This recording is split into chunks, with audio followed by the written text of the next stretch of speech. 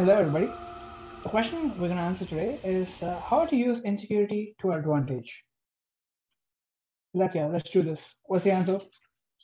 So it sounds a bit contradictory. Insecurity sounds like a negative word. We've made a whole series of videos about how insecurity can affect your life negatively. But there are some benefits to being insecure in certain areas that can help you perform better, and then you can use it to your advantage. So here are some of the things that I've found. So when you are insecure about something, it's generally because you have a fear of not being enough for where you need to be. So it ends up where you start to work harder.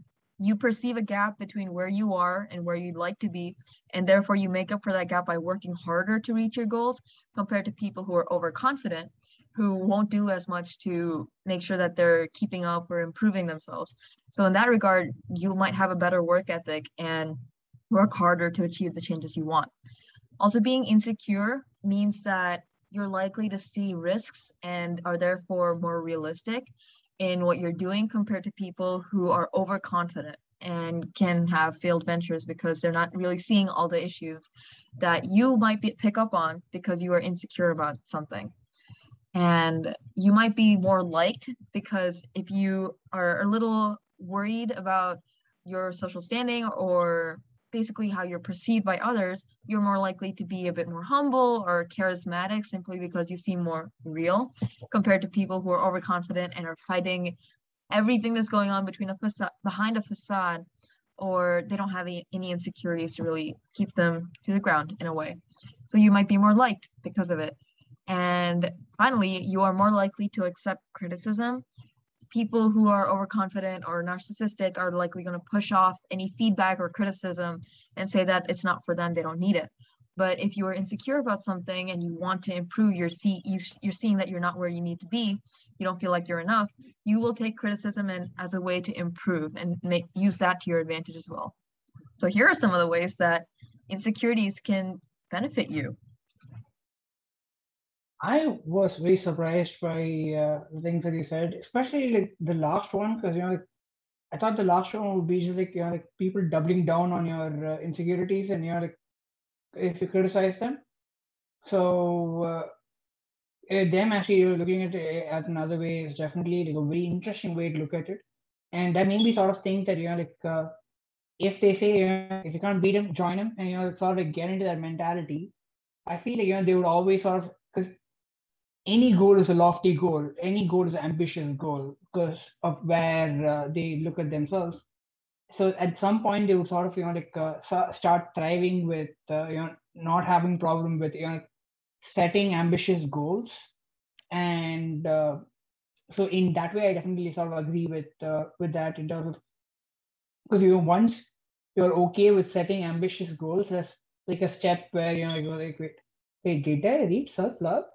And so because at first I'm like, buddy, this is where I live, this is insecurity land, and like from there to be like, yeah, it doesn't mean I don't know, I need to have goals. I won't have goals, and suddenly like once you sort of like either you sort of just like get away from it, become like another person where of course at all time you would always feel insecure from time to time, but if you can also just like double down on insecurity and like use the advantages that come with it, and that's actually like some very interesting things that you brought up. I mean, yeah, you're completely right in terms of criticism can sometimes push someone to double down harder on themselves and keep them exactly where they are, and they might take it really badly. I will say that some of these tips are more for people who are, sometimes acting on the insecurity, because there's generally two ways you can go about it. If you're insecure about the way you look, you might try to hide it from other people. You might try to wear looser clothing, things like that, or whatever you can do to hide an insecurity. People go about it that way. Another way would then be to choose action and try to solve whatever you're insecure about. Things like plastic surgery to change your facial appearance, or going to the gym more to try and lose weight. So I would say some of the tips are more for the people in the second category, where you're ready to act on it and solve your insecurity. So that is, again, part of it. But something I noticed is in my reading, there's a difference between self-compassion and self-esteem.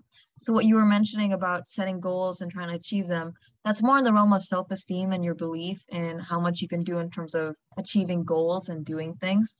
But self-compassion is something that's really lacking when you have insecurities.